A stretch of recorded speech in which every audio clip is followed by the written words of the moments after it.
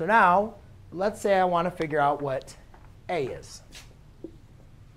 So A is represented right here. Correct? Yes? Yes, yes, yes. So we're going to forget about H for a second. We're going to forget about H for a second. And I'm going to say, all right, so A, what we're going to now do is represent A with the large triangle.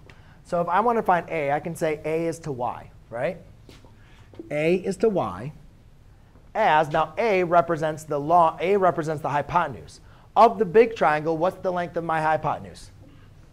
What's the length of my big hypotenuse? B. Guys, where of this big triangle, what is my hypotenuse? Oh, What side length?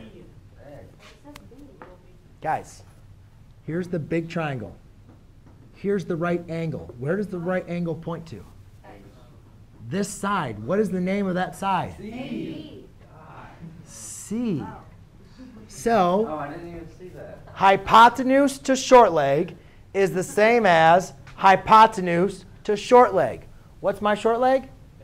A. So I can say A is to Y as C is to A. Or, I'm sorry. Yeah, C is to A. Therefore, I can apply again cross multiplication. A squared equals my Y times C, square root, A equals the square root of Y times C. So therefore, if you are looking, therefore, if you want to find the length of A, you can just find the geometric mean of your Y and your C. And we can do that the exact same way to find X.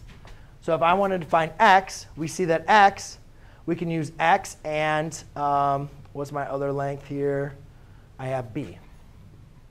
So I can say long leg is to hypotenuse. So I can say, or hypotenuse is to long leg.